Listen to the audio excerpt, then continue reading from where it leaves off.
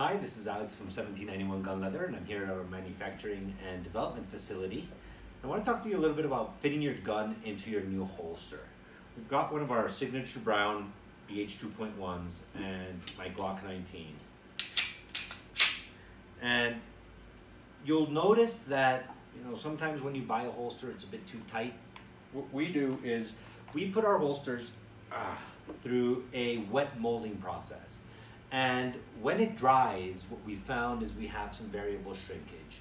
As the fibers of the leather come together and take their final shape, it can behave differently.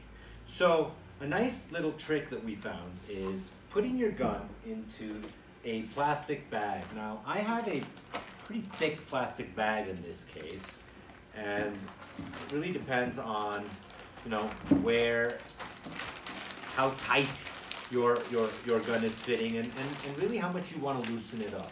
So if it's not enough, you can, don't be afraid to put 2 bags on there, and make sure to press hard and wiggle it if you need to. Make sure it goes into the position that it needs to be in.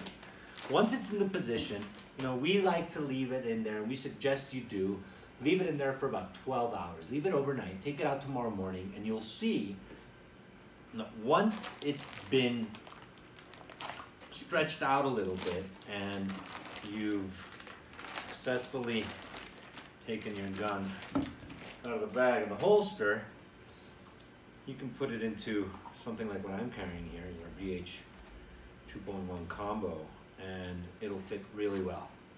It'll go in and out, and it'll still maintain the retention that we're looking for, and ready to go. If you have any further questions, don't hesitate to contact us, and you can reach us at our website, www.1791gunleather.com. Again, thank you very much, and see you soon.